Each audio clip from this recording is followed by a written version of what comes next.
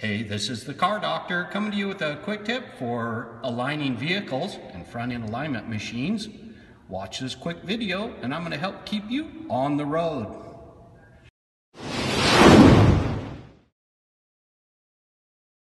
So this is my alignment machine. It's a pretty slick little unit. It's the John Bean 2-camera setup. It's got a module assembly computer, and it's got a dual camera motorized assembly there, and then it's the target mounted on each wheel,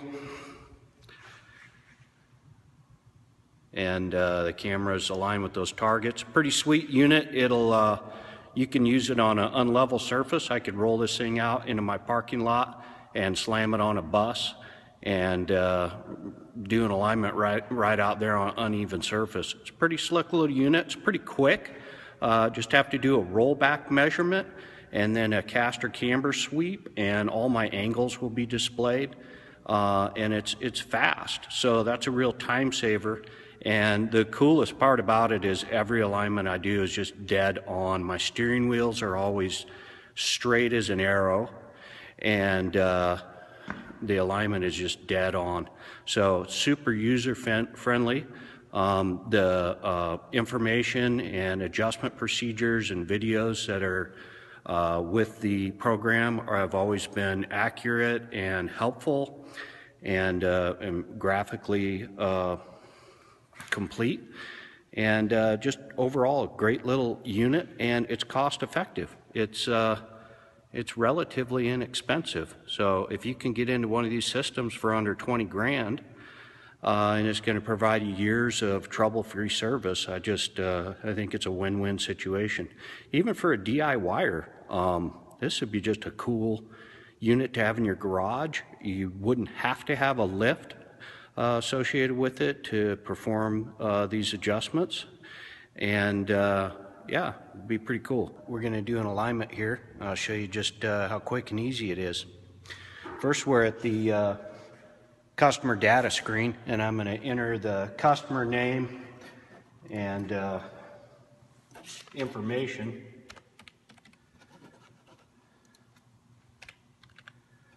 And then I'm going to go to the vehicle entry, and in this case we're working on a 06 Wrangler, 06 Jeep Wrangler. So I'm going to enter Jeep Trucks 2006 Wrangler, and this screen will show me all the alignment angles, minimums and maximum and preferred angle. And now we'll jump to the rollback screen. So we're going to perform a rollback measurement. We have our targets mounted to the wheels, and the cameras adjusted to the proper heights to register those targets. And now I'm going to roll the vehicle back and just follow the on-screen prompts to do the rollback measurement.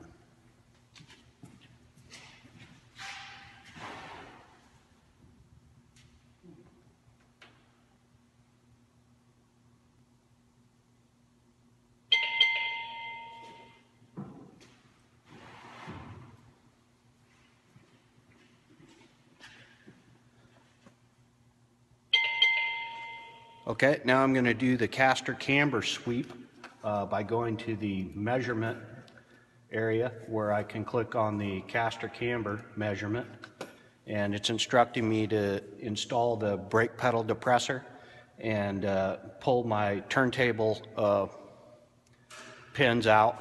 And I don't have a rear slip plate, but we're just going to leave that alone. So I'm going to do that real quick.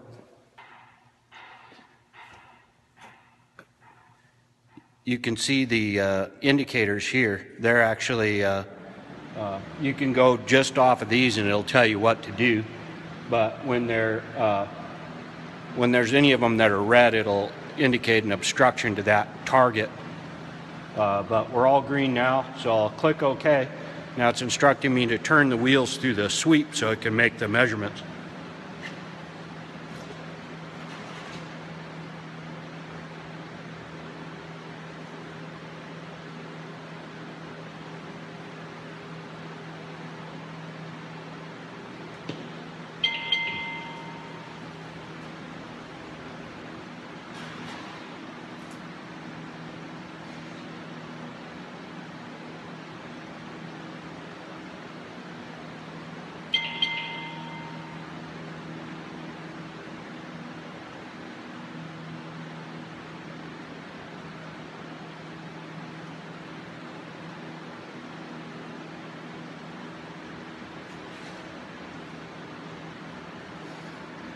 Okay, we got all our measurements, and we can see here that we have toe-in problems.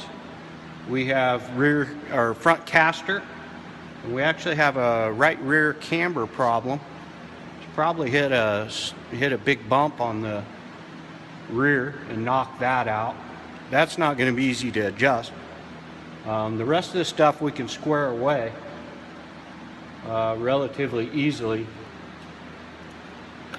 So if I wanted to adjust front left caster, I can click on this video and it will have a video depiction of the method in which caster is adjusted. And it's showing me that the eccentric on the lower track bar, the cam there will be the adjustment point for changing that measurement. So we're going to do that.